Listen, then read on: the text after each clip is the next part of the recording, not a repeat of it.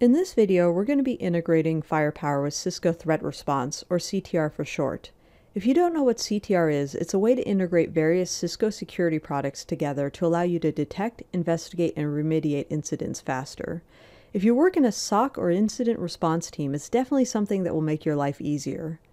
The even better news is that it's not a separate license that you buy from Cisco, but something you can enable if you already own or purchase certain Cisco security products.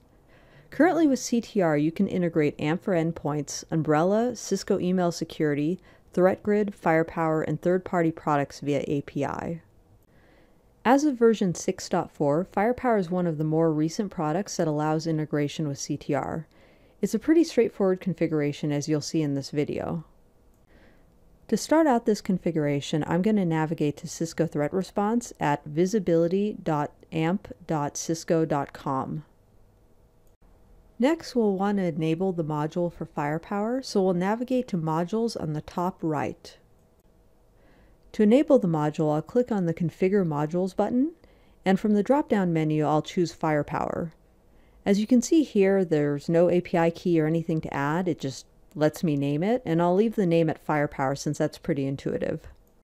So now that we've configured the Firepower module, let's click on Devices in the left-hand pane to see if our Firepower devices are showing up in CTR yet. It looks like CTR still doesn't see our Firepower devices, so I'm going to click on the Manage Devices button to dig into this more. In order to have previously licensed your FTD devices, you should already have a Cisco Smart License account. CTR will use that Cisco Smart License account to link your registered FTD devices to it. To log in and link your account, you'll click on the gear icon on the top left-hand corner. In my case, I've already signed in and linked the account, so I'm going to skip this step. The reason I don't have anything showing up is because I don't have any devices registered to my Smart License account. I'm going to click on the Cloud Services tab and enable Cisco Threat Response. This allows me to use registered devices for CTR and accept security events and observations from registered devices. I'm going to also enable eventing so I can collect and view events in the cloud. Since I currently have an unregistered FMC instance, let's swing over to our FMC and I'll register it to my Smart License account. I'm going to navigate to System, Licenses, and Smart Licenses. I'm going to click on the Register button and enter the token I received from my Smart Licensing portal. After we click Register with the token, it usually takes about 30 seconds to maybe a couple minutes to register with the Smart Licensing Cloud, so I'm going to go ahead and speed up the video here. Okay, it looks like it's finishing up here, so I'm going to go ahead and make sure that the correct licenses are allocated to our device. So I'm going to navigate to Devices and then Device Management and edit my FTD device. And under the Device tab, I'm going to click on the pencil icon to edit the licenses. And I'm going to make sure that it's got malware, threat, and URL filtering, just so I have it fully licensed. After the licensing has been changed, we don't have to redeploy anything to the FTD device. Let's go ahead and go back to the Security Services Exchange for CTR and refresh our device list. So right off the bat, our FMC is showing up because we've registered it to the Smart License account, and usually it'll take maybe a minute or so for the FTD device to start showing up since we just assigned the licenses to it. If we swing back to our Firepower Management Center and navigate to System, Licenses, and Smart Licenses, we can see that the licenses have been allocated for the FTD device, so it's just a matter of a minute or so until this FTD device shows up. So I wouldn't worry about it if you don't see it right away. It might take a minute or two. So now that we're seeing the device in our Security Services Exchange and we've configured it to accept events, we're still not done. We need to make sure that the FMC is configured to send events to the cloud. To do so, we'll navigate to System and Integrations. I'm going to enable the Cisco Cloud Event configuration and then have the FMC send connection events, file and malware events, and intrusion events to the cloud. After I enable these services, I'm going to click Save.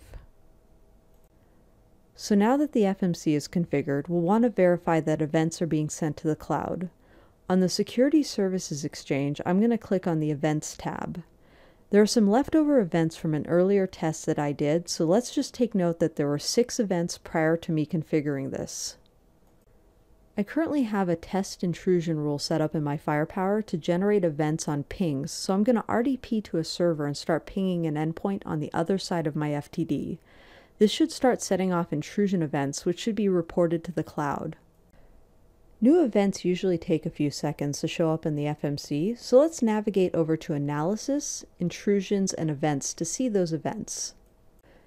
We can see here that there are some events showing up for ICMP traffic. Let's go back to our Security Services Exchange window and check to see if any new events are showing up there yet. Looks like it just increased to 8 events, and let's refresh again. We can see 10 events now showing up from Firepower. Navigating back to the Devices tab, I should now see my FTD device along with my FMC. To make things a little easier for me, I'm going to change the name of Firepower to FTD by clicking on the pencil button and editing my device. It looks like everything is showing up well here in the Security Services Exchange, so let's close this window and test it out in Cisco Threat Response. I'm going to click on the Investigate tab and enter the IP address that my server is pinging to see if the events are showing up in CTR. We can see here that according to CTR, this IP address has been seen with 2 targets with 10 sightings and observed by 1 module. If I click on the sightings, it'll give me a list and details of my events on the right-hand side. We can see that these events were detected from the Firepower module, which egress zone, which ingress zone, the event type, and a description of the event.